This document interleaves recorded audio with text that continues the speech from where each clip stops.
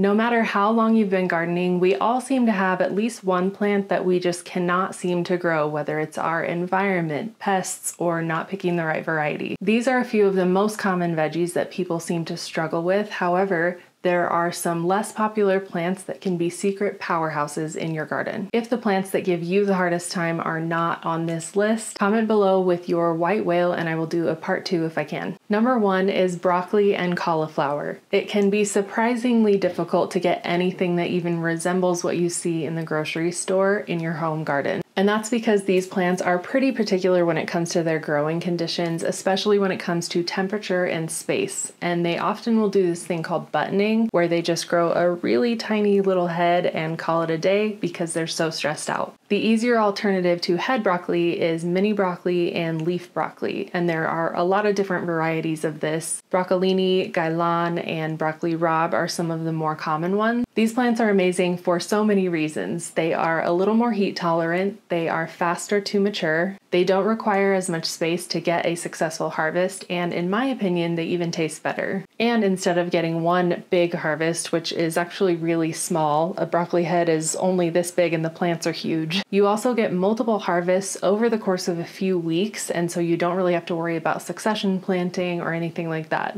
For cauliflower, you might try something called sweet stem or green stem cauliflower. It performs a little bit better in hot weather, and it is supposed to be a lot more tender and sweet than regular cauliflower. Number 2 is bell peppers. Homegrown bell peppers are notoriously difficult to get a good harvest out of. They're either super small or there's just a handful of them on the plant, and I see a lot of people struggle with blossom end rot with these as well. Corno di Toro peppers, however, also known as Italian frying peppers, are better than bell peppers in almost every way. At first glance, some people assume that they are spicier than bell peppers because of their shape, but they're actually sweeter than bell peppers. The plants are super productive and the peppers themselves are nice and large. I had a few that were almost double the size of the bell peppers in my garden, even with only 6 hours of sun. Number 3 and 4 is celery and spinach, and I've combined these because there's one plant that can kind of take the place of both of them. Celery takes a crazy amount of time to grow, and its ancestors are from marshes and wetlands, so it needs constant moisture in a way that the rest of your garden really doesn't. And if the conditions aren't really right for celery, you can end up with super bitter, salty, stringy stalks. And when it's like 140 days to maturity, that is really disappointing. And the main problem that people have with spinach is that it bolts so quickly. Most varieties are not just sensitive to temperature, they are also sensitive to day length. So even if your temperatures aren't raising that high, if your days are getting longer, that will initiate bolting. You can swap both of these out for something that is much easier to grow, and that is Swiss chard. Swiss chard is amazing. It can handle both cold and heat without turning excessively bitter. You can use the leaves very similar to how you would use spinach, and the stalks are pretty similar to celery. They just have a slight beet flavor. Some people are able to grow these all the way from spring until their first frost in the fall, just coming through every week or 10 days and harvesting the outer leaves. The only downside is that celery does have, of course, a super specific flavor profile, and a lot of foods are just not right without that. Like, I would never use Swiss chard in a potato salad. So if you're looking for the specific flavor of celery, there are 2 herbs that you can grow that basically do the same thing. One is cutting celery, also known as leaf celery, and lovage is the other one. It has a celery flavor with a slight anise flavor, and a little really goes a long way with that one. One more amazing substitute for spinach that produces all summer long is sweet potato leaves. They are completely unbothered by pests in most regions, and you get sweet potatoes at the end too. Number 5 is carrots. Even if you get past germination, which can be its own challenge,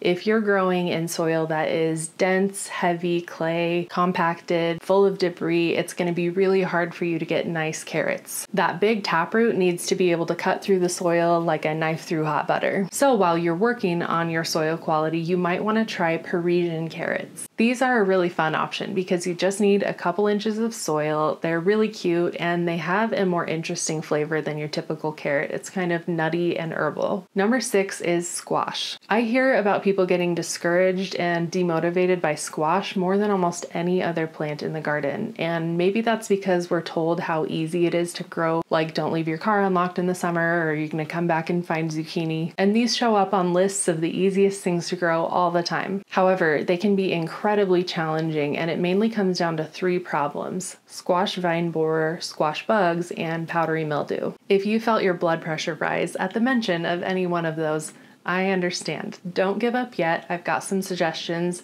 and it all comes down to variety selection. So within the cucurbit genus, which includes melons, squash, cucumbers, a bunch of different things, you have several different species that have been cultivated. Plants that fall under Cucurbita pepo tend to be a little bit more susceptible, especially to squash vine borer, because it has hollow stems. This species unfortunately includes a lot of the classics. You've got zucchini, yellow squash, acorn squash delicata, spaghetti squash, and some pumpkin. However, the Cucurbita moscata species has solid, tough stems that are a lot harder for the squash vine borer to get into, although of course not impossible. This includes all of the butternut squash, including black futsu, which is a Japanese type of butternut that looks kind of like a pumpkin, and cheese squash, which is basically just winter squash that looks like a cheese wheel. It also includes some lesser known summer squash varieties known as rampicante or tromboncino zucchini and Korean zucchini. These are going to grow on vines, so they are going to take up more space. You can grow them over a trellis, or you can take advantage of their ability to root in multiple places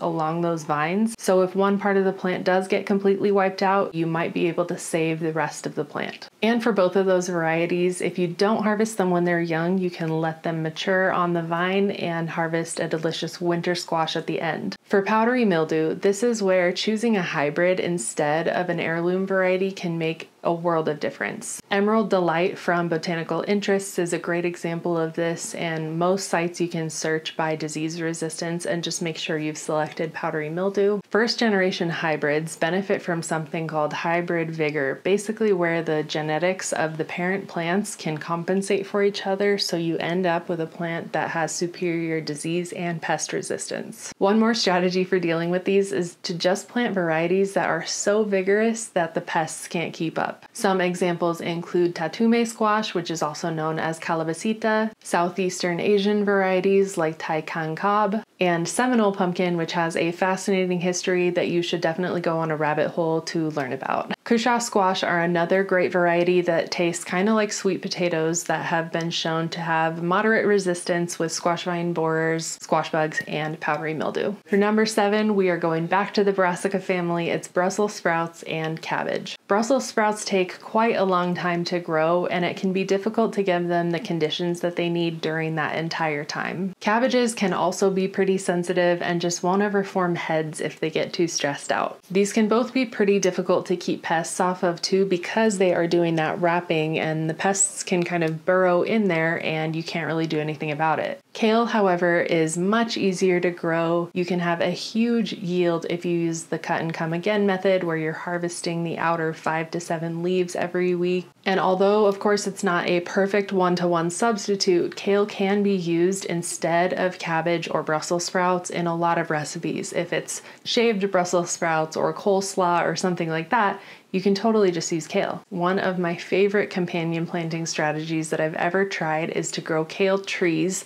You just keep harvesting, and then eventually you have a very tall kale plant with some leaves sprouting at the top, and all of this space underneath the kale plants is now open for something else. So I planted squash underneath the kale, and the squash leaves helped to shade out the soil so that the kale never bolted, and I just harvested an insane amount of kale from that bed. And if it's lacinato kale instead of curly kale, it is infinitely easier to clean and keep pests off of. That being said, if you really want to grow Brussels sprouts and cabbage, and pests have been the reason that you haven't been successful so far, I have an experimental theory for you to try. It's based on something called the appropriate-inappropriate landing theory. Basically says that herbivorous insects, pests, are finding their host plants through kind of a 3-step process. 1, they travel to the general area based on the smell. 2, they land on pretty much any green leaf in that area, do a little taste test and see if it's the right one. And then 3, they take a few short flights to neighboring plants to see if they're in a good area. And the insects have to make several appropriate landings in a row in order to initiate the egg laying process. So what's surprising about this is strong smelling plants that are often recommended as companion plants because they give off a really strong odor, like marigolds, for example, really didn't do anything to disrupt the activity of these insects.